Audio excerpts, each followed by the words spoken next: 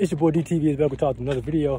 I just had an idea with the Baltimore and the Julio situation and all that. We all know that Julio Jones and the Falcons are in a situation to where they basically have to give Julio Jones away because they have no way of signing anybody because of their cap situation. Their cap situation sucks. They have no money. So they have to pretty much give away Julio Jones because, you know, they have no money. So they have no leverage, and any other team could, you know, come with a 6th round pick or a 7th and be like, well, we'll take them on, but all you're going to get is a 7th round pick. And they're pretty much going to have to do it because they have no leverage. But what if Baltimore and the Falcons shake hands on, hey, we'll give you the 1st round pick, 27 and 31 for your 3rd round pick, and we'll take on Julio if you allow us to move all the way up to the 4th pick. And then we take Kyle Pitts. That would be crazy. It may seem far-fetched, but think about it. They have no leverage. If they give Julio, this is their best bet. If they give Julio away, they're going to give him away for nothing. No 1st round pick, no nothing. They're basically going to give him away. And they're still just going to have their 4th pick. Well, they can pick Pitts. Yeah, they can pick Pitts. But, I mean, they still don't have no room to really build.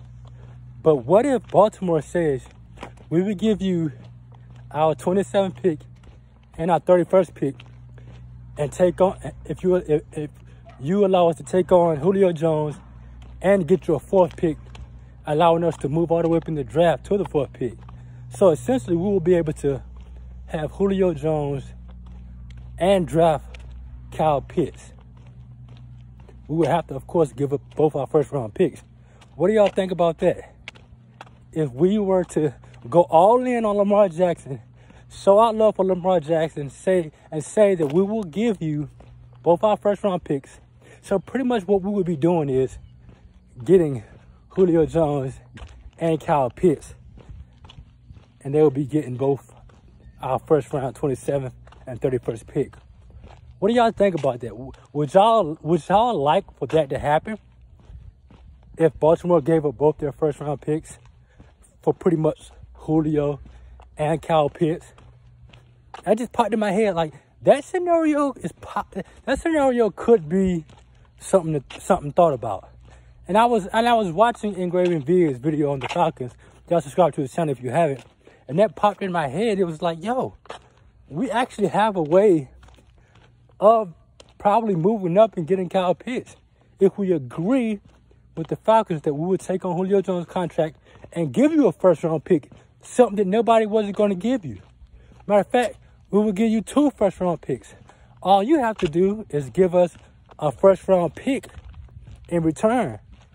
So pretty much, all you're doing is giving us a 1st round pick.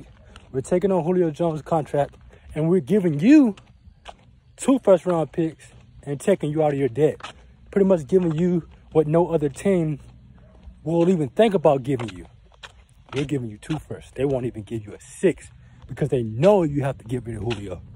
What do you guys think about that? That's pretty interesting. And I know all the time, you know, people are like, some of the stuff I say seems far-fetched, but a lot of the times it happens. So, let me know if this is far-fetched, or let me know if this is a possibility.